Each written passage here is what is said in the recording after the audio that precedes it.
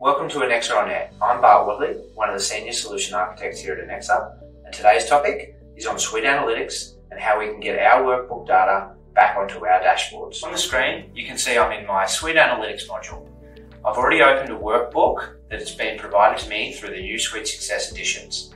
This workbook is specifically looking at incoming and outgoing cash. So you can see along the top here, I've got a number of different tabs. This is looking at table data, pivot data, and graphs to essentially give me a full picture of in and outgoing cash.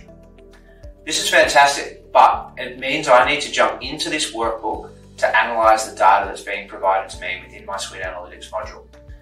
For any data that I need in real time, I need to bring that back onto my dashboard on my homepage. So what I'm going to show you now is how to bring these workbooks back to the dashboard. I'm now back on my homepage. On my homepage, you can see I've got one of the Suite Success editions outlining the perfect dashboards that's been created to me within my role. But I want to personalize this further. I want to bring my incoming and outgoing cash onto my dashboard.